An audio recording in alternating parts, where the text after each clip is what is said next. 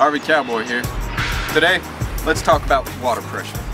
Water pressure is very important when RVing. You have different hookups, different campgrounds that you're connecting to.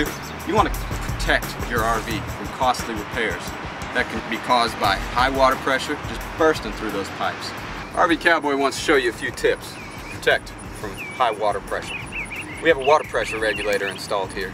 You want to limit your pressure, but you don't want to limit your flow. We have a nice high flow RV water hose here, freshwater, drinking water safe, durable, no kinks. You get a kink, you limit your flow. No kink. Pressure can be reduced by a clogged water filter as well. You want to make sure that your water filter is replaced by the manufacturer's suggestions. Now that we've set up everything to regulate and check the pressure on the outside, let's go check the pressure on the inside.